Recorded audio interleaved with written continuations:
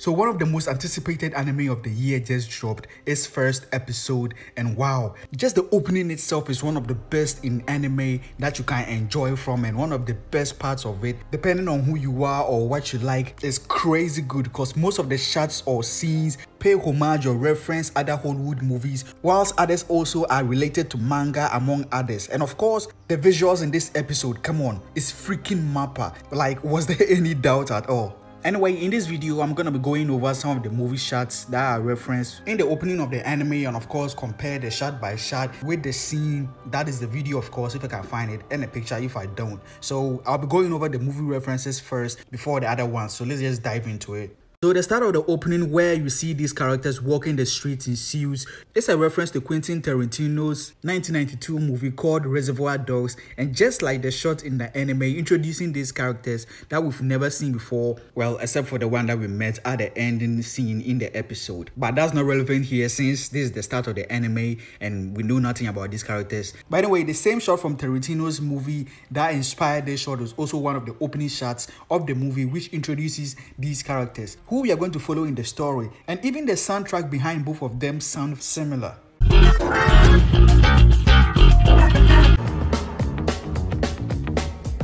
The next shot is of Denji hugging Pochita at a graveyard, and looking at the shot after watching the episode, this isn't the graveyard that he meets his little chainsaw friend. And with that in mind, and also realizing the opening is referring to movie shots, I just googled the heck out of graveyards, I mean in movies of course, and adding that to the title like Chainsaw Man, I decided to go with that first. And I tried my searches, and of course it is referencing Texas Chainsaw Massacre. These Denji and Pochita shots may have been recognized by horror fans as almost the exact same shot in the 1994 film, and it is the opening shot of the movie too, and is that of a corpse holding on to what I believe to be a head, a decomposing one at that. And the meaning in this scene, of course, if you compare them, is kind of the opposite to the anime. The opening shot is about death, sadness and all that, whilst the anime, this happy scene of these two friends, Denji hugging the only one who cares about him and vice versa. And even though he could have also at the end of the day turned into a corpse also, which is going to be sad, depressing, by the end of the episode,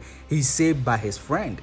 The next reference is of a character we haven't been introduced yet, sitting in what I believe to be a diner and pointing a gun at someone like shit is about to go down. So coincidentally, I watched a reaction to Pulp Fiction just quite recently, and when I saw this shot, it just instantly clicked. And this is another Tarantino reference, which, let me say this, isn't going to be the last in this video. So this 1994 Pulp Fiction movie is of Samuel Jackson's Jules trying to get his wallet back from Tim Roth's Ringo, who is robbing him, and gives us this iconic line in one of the best scenes in this classic gem of a movie. Ezekiel 25:17. Path of the righteous man is beset on all sides by the inequities of the selfish and the tyranny of evil men.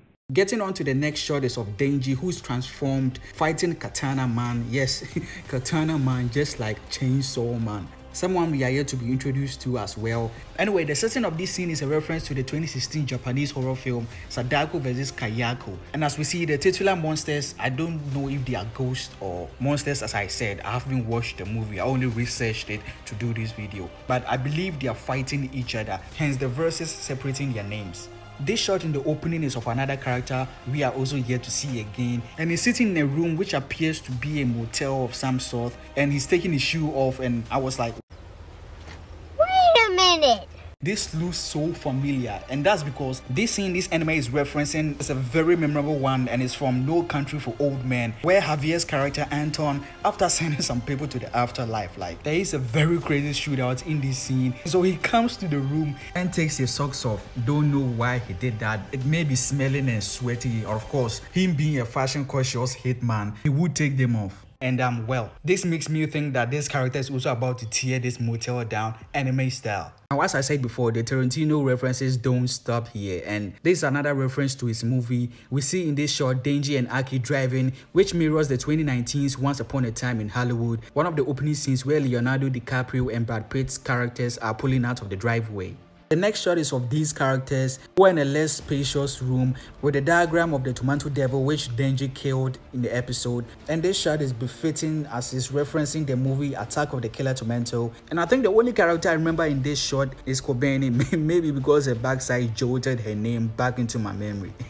Now the next movie reference is of Denji with his hands over his mouth in horror, like he's looking at something that is horrifying and is scared out of his mind, and we see Power, who is behind him, laughing her ass off. This shot is referencing Hideo Nakata's 1996 horror film Don't Look Up. And the plot is about the making of a wartime drama. It's a very old movie studio in which it's haunted by a mysterious woman. We then get this shot of Angel Devil here in this scene, and she's sitting on the stairs, which is referencing the ending scene of this psychological film from the 1990s, Jacob's Ladder, in which Gabe Singer is sitting on the stairs. We then see Himeno handing something off to Aki in the next shot on a rooftop, and it's actually referencing Keanu Reeves' 2005 Constantine, an amazing film by the way, and there's even a sequel that just got announced a couple of weeks ago, should I say more than a month ago. Anyway, this scene is after Constantine is cured of his lung cancer. Of course, if you know the character, you know he's a heavy smoker.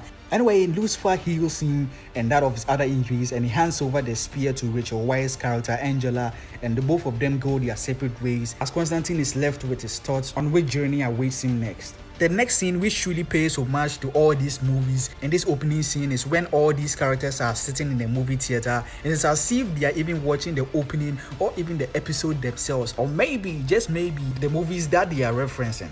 Now the next shot or scene is of Denji and his new friends at a bowling alley, with Denji using a piece of cloth rapidly wiping down his bowling ball. And of course, there's no other bowling movie with a ridiculous and funny scene other than the Coen Brothers 1998 comedy movie The Big Lebowski, which has this incredible iconic scene where Jesus Quintana, or is he Jesus, uses this same method on his bowling ball. The next shot is this girl in the bikini on the beach, which feels and looks like this is just a test strap just by looking at it. Now the title Power is displayed over here with lighting effects, and if you've watched Thor Love and Thunder, you know that this is the type of font that they've used for their own title as well, down to the color and everything. And it's no surprise also because Fujimoto has expressed his love for Taika Waititi's films. Now when Denji rips his way out of a devil in the next shot, it's similar to when Naruto drawing the pain arc, when he's transforming into the Nine Tails, or shall I say the midway point, he bursts out of Pain's planetary devastation. It matches this shot. Onto the next shot, referencing the movies of Denji in his chainsaw transformation, standing next to a gold-like ball, which is a reference to the scene with a giant golden-like ball in Brad Pitt and Edward Norton's film Fight Club, and we even see Power hit it with a weapon in the next shot. The next shot, where Power is walking away from an explosion, references Fujimoto's own work Goodbye Eri, where the protagonist also walks away from an explosion, much like how many Hollywood films, and not even only that, have these type of sequences in them. On to the next, we have Denji and Power dancing, which looked familiar, almost like a cartoon that I had watched years ago, and lo and behold, it was a reference to Mickey Mouse hot dog dance. Now that's all for the movie references. Of course, there were some 1 or 2 anime in them. So now let's move on to some of the references that are either based on stories, books, and real life stuff. So let's get right into it. Now the very first shot of the opening is of Denji pulling his string to transform, and in the background is an engraving of the Divine Comedy, an Italian narrative poem written by Dante. We then move on to the middle of the opening, where there's a shot of Denji on the lap of Makima, and there's a Venus flytrap that is forming in the scene. These are carnivorous plants that catch small insects in their trap, which closes when the insect touches in the middle. Also see her feeding him this parasite. Sorry, I'm not gonna embarrass myself by pronouncing it. You can do so if you want to. So these parasites infest the eye stalks of these slugs, and in short, mind controls them. This just says a lot about these characters, these 2 characters in particular, and their relationship and what it's going to be like in the show. In short, she is a Venus flytrap who's gotten him trapped or hooked onto her, and she feeds him this parasite as a symbol of her controlling him, and he's basically going to be doing whatever she wants in the show, no questions asked. Now right after this cute shot of Denji and Pochita cuddling while sleeping, we get a shot of Denji and Power, and it quickly pans up to Aki and Makima, who are staring at illustrations of Manipulation de lo Meteo. We don't know how long. If I could give you the bloopers of recording this, you will laugh so hard that you will start crying. By the way, it's a technique used by partisans to create an argument that favors their own interest, and basically it just shows how ignorance is blazed and that knowledge gained would cause one to learn more about the problems of the world. Now, our last reference in this video is a fight sequence in the middle of the opening scene where Denji crashes in 3 places, 2 into a wall and 1 onto a road, and each of the holes he makes appears to be a letter. CSM. I think you all can see where this is leading up to. It's the reference to his own name. Now that's all that I could spot. To start off an anime like this, the voice acting, the visuals, the music, the start of this story, which I believe is going to be incredible. I know that manga readers already know this. It's just that everything clicked so well. It was beyond amazing. Anyway, let me know in the comments below what you thought of this first episode and all these references in the opening. I think I heard that there's going to be a new opening, was it ending in each episode, so expect this type of video each week. So I hope you leave a like for the video, it helps the channel out. Subscribe and turn on that post notification bell not to miss any other video. As always, Nerdy Sage here. See you guys in the next one.